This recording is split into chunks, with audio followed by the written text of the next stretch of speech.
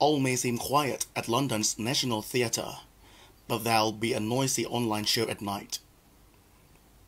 London's National Theatre is set to screen some of its best-loved productions weekly online, as the theatre itself remains closed due to the coronavirus pandemic. The productions were filmed as part of the theatre's Live project, which has screened over 80 productions at 3,500 venues worldwide, reaching more than 10 million audience members.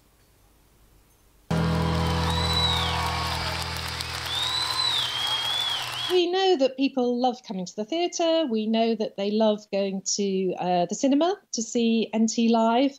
And of course, with everything closed down, we wanted to get as close as we could to that feeling of people seeing a live event.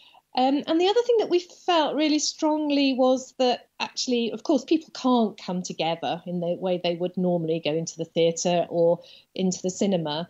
But by launching this as a premiere event, so 7 o'clock, the equivalent of curtain up, then we're hopeful that people can link up with friends, family around the country or even around the world, all agree that they're going to watch it at the same time.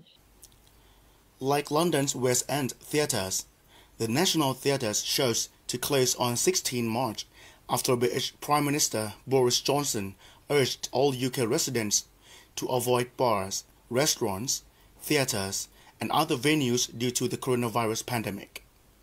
Really, once we had this guidance from the government, we had to turn half of the organisation into closing down the building and talking to all the artists. But then one team brilliantly immediately picked up with, well, what could we do instead?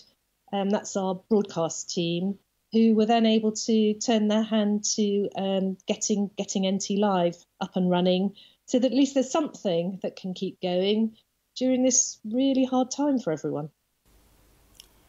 The National Theatre has been staging productions at its Thameside location since 1976, and this marked the first cancellation since the festival launched in 1947 in the aftermath of World War II, as an attempt to reconcile people to nations through the performing arts.